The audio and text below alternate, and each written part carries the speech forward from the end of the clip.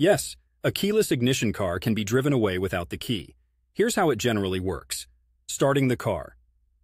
When you first start a keyless ignition car, you need to have the key fob inside the vehicle.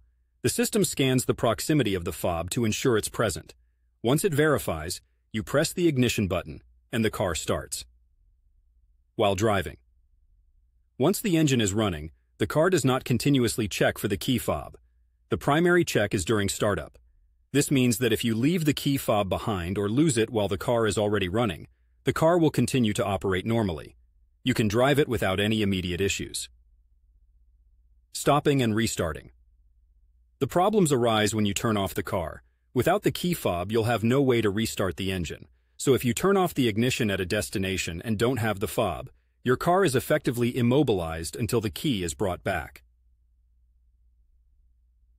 Safety and security risks.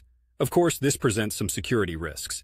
If someone were to get into a running keyless ignition car without the fob, they could drive away with it. Therefore, it's crucial always to carry your key fob and ensure it's with you when you leave the vehicle. Personal tip.